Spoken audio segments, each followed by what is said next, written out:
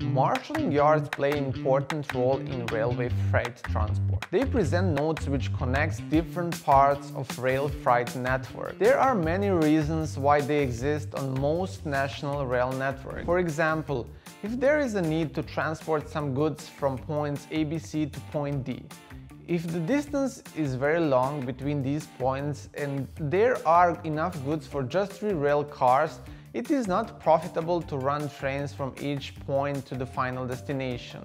Instead of it, imagine that there is marshalling yard somewhere between these points. This means that it is more logical to transport these goods from points ABC to marshalling yard, disassemble these trains and complete only one train of 9 cars which will deliver goods to the final destination D.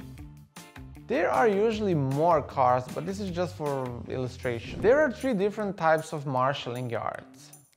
First one is traditional marshalling yards, also called shunting yards.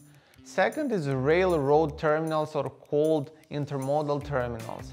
And third is fully automated rail transshipment yards. Second and third type of marshalling yard actually works with standardized loading units called containers, not with the cars as loading units, just as a means of transport.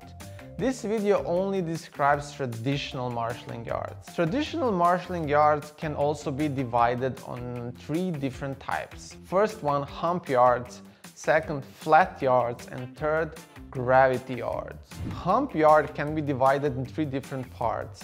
In this place, all inbound trains are disassembled and rail cars are then assembled in different train units to generate outbound trains. First part on the left side presents receiving tracks. This is the place of arrival and disassembling of inbound trains. The set of rail cars that enter on some specific receiving track is called a cut. All rail cars that come to a specific receiving track are inspected by the yard staff for any defects and decoupled after. After that, when the process of decoupling is finished, rail cars are ready to be classified. When they will get classified depends on a few factors such as effectiveness of the marshalling yard, capacity of classification tracks, etc. In the middle we have so-called classification tracks. This is the place where rail cars go after they leave receiving tracks. They are classified on different tracks in the middle section. This is one of the most important tasks in marshalling yard. But before they arrive in this section, there is a hump in between receiving and classification tracks. On the yard, rail cars are usually moved by shunting engines or station locomotive.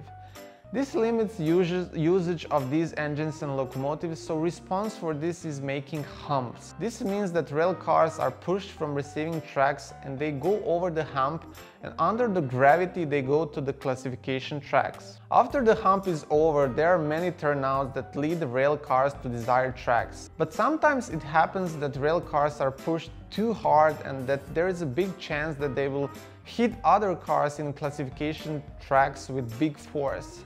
This could lead to serious incidents. In order to prevent this, after the hump but before the turnout, station brakes are installed, specifically called retarders. The main task of these brakes is to reduce the speed of rail cars before they approach the turnout, and after that on some of the tracks in classification part. Not all rail cars can be done with this method. If there are some dangerous or hazardous goods, movement from receiving tracks to classification track is done by shunting engine or station locomotive.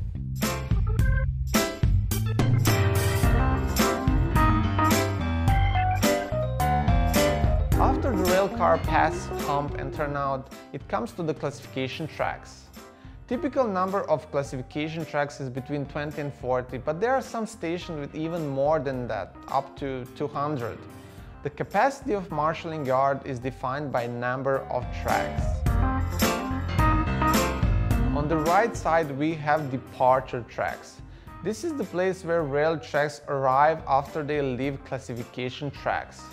This is usually done by shunting engine. In the receiving track, rail cars are again assembled for outbound trains, but in different composition and for different directions.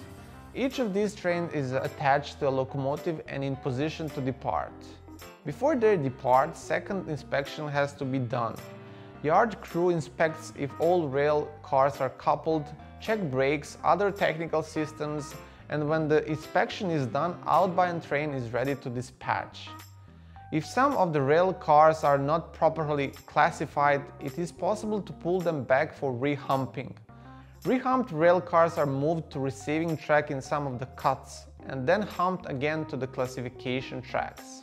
At the marshalling yard there is also control tower, usually positioned close to the hump, from which station inspector or marshalling yard dispatcher can see and follow all car and shunting engine movements. Sometimes there are two control towers, one positioned close to receiving tracks and hump and one close to departing tracks.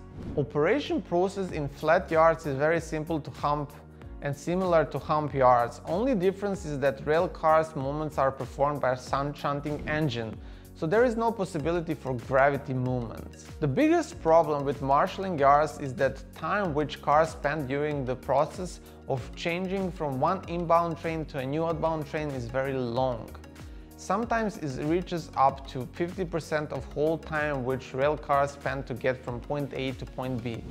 This implicates that different and effective operation technologies needs to be developed in order to reduce the time of rail car in marshalling yards. Most important operations that are performed in marshalling yards are related to sorting and rearranging rail cars through a system of tracks and turnouts. So there is whole science behind this. This is sometimes called rail car allocation. Rail car allocation at marshalling yard is one of the biggest problems and challenges. Considering that, it is very important to define strategies which help during the process so on convenient way and efficient way cars can be allocated. There are different strategies about rail car allocation marshalling yards, such as single stage sorting, extended single stage sorting, and multi-stage sorting. There are also some new models in investigating best possible car allocation, such as models based on neural networks and colony optimization algorithm for solving dynamic wagon flows, etc. All these strategies are mostly done by computer and automated. In Europe, the biggest marshalling yard is located in Germany and it is called MASCHEN. This is also second biggest marshalling yard in the world. And the world's biggest marshalling yard is located in Nebraska, USA. This is called Bailey Marshalling Yard.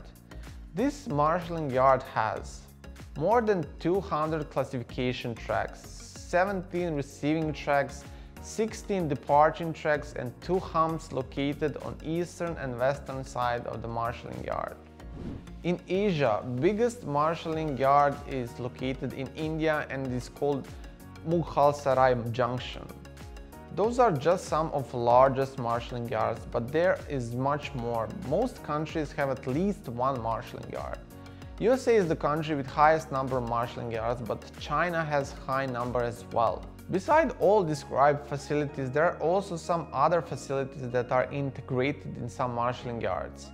These are facilities that have different purpose, and some of them are repair shops for locomotive and cars, water tower, cleaning facilities, waiting facilities, etc. This would be all from this video. I hope you enjoyed watching it, and please like, share and subscribe to my channel. See you soon.